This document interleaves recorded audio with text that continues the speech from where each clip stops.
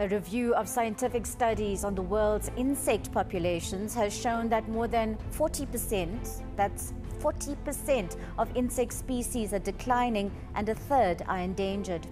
At this rate, insects could vanish off the face of the earth within the next 100 years.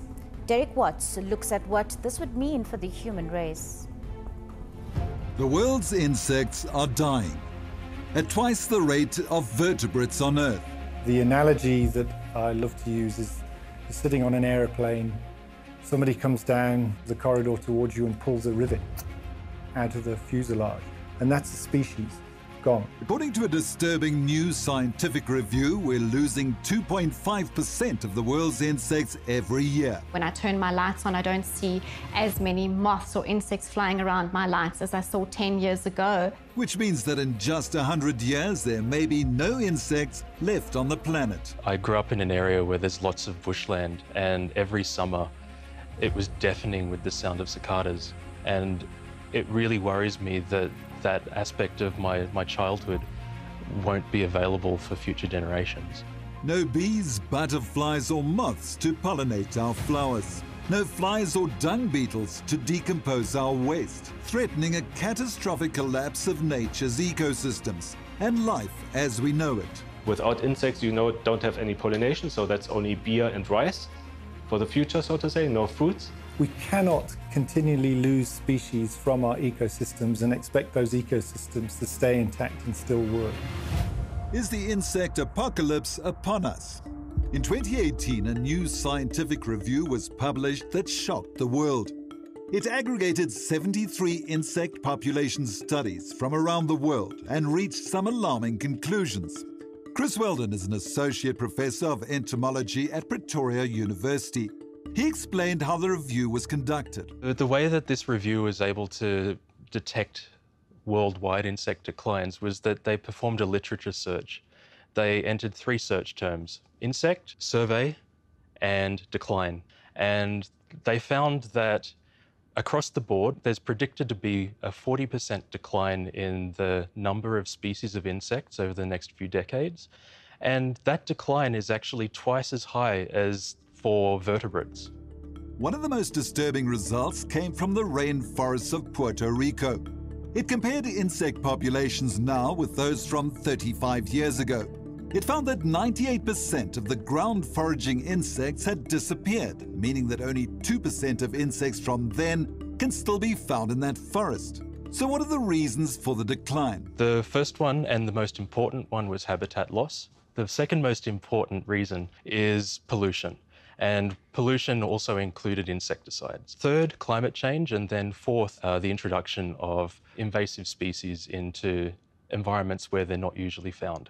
Albert Einstein said, "Look into nature and you'll understand everything better." But the natural beauty we take for granted wouldn't be possible without the crucial role of insects. For many of us, insects are an annoying nuisance, but in fact, most are not pests.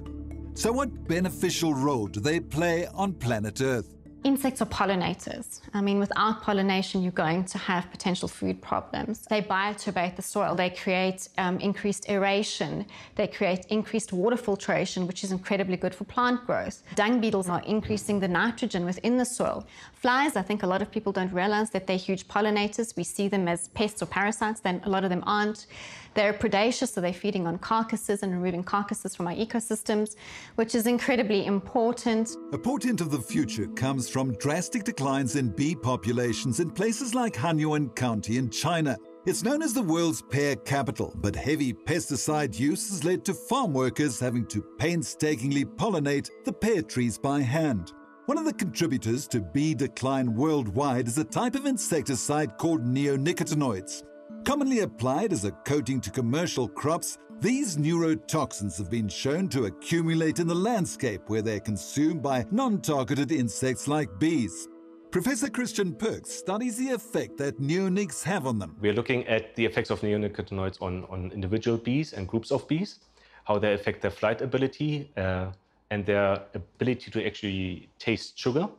One of the other things we are looking at is thermal regulation. So how they are able to keep the temperature within a hive. which they keep at 36 degrees. And what we found is that their activity drops, so they can produce less heat and therefore are more impaired or unable to actually do their duties in the hive. Most of the studies cited in the review come from developed countries in Europe and North America, but not other parts of the world where information on insect biodiversity is either incomplete or lacking. Scientists in South Africa aren't sure if the same thing is happening here. So, yes, we immediately have to wonder, is the same thing happening in this country here? And if I was pushed, I would have to say probably. In South Africa, we actually don't know.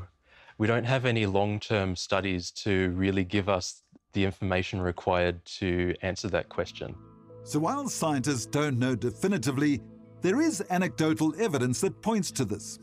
I do know some colleagues at Pretoria University who are looking at dung beetle populations, for instance, in the Drakensberg.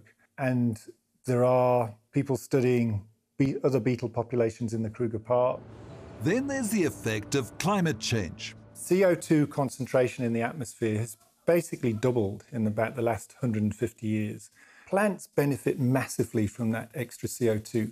So, for instance, a cactus plant will make bigger thorns and a thicker cuticle, and therefore it becomes much harder for the insect to eat it. And the other animal that we're using are dung beetles. And it would appear that the CO2 that is seeping into the soil is changing firstly the pH of the soil and is also changing the respiration of the soil. We're ending up with smaller, less resilient dung beetles.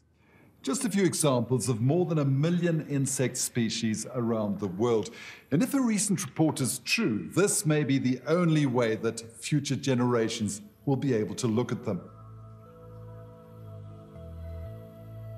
Is the insect apocalypse really happening? I think, given that this is now the third paper that follows on from one in Germany, where they showed an 80% decline in insects, one from Central America, and now this one, which is a meta-analysis across the whole planet, largely, I think we do have to take it seriously. But what can be done to arrest these precipitous declines? We like these beautifully manicured gardens. Insects often don't like that. They like a garden that's potentially a little less tidy, a little bit more untidy. They also like plants that they can feed on. So look at planting endemic or indigenous plants that insects can pollinate and or feed on. Let your grass grow a little bit longer. Insects actually like that. Grow your own vegetables. I mean, you're attracting pollinators, you're also reducing your carbon footprint. One of the main things that we can do is to reduce the amount of insecticides that are used, restoring native habitat, and more generally, combating climate change. In Earth's long history, there have been 5 major mass extinctions when more than 75% of species disappeared. The last saw the end of the dinosaurs. Scientists warn that these massive declines in insect numbers is evidence that we are in the midst of the 6th mass extinction. But there's still time to arrest the situation, and we may be one of the last generations of humanity able to do so. Yes, I'm optimistic because I think people are clever. And when we're up against the wall, we can solve problems. We know more and more about the world around us, and we can react much faster than we used to be able to.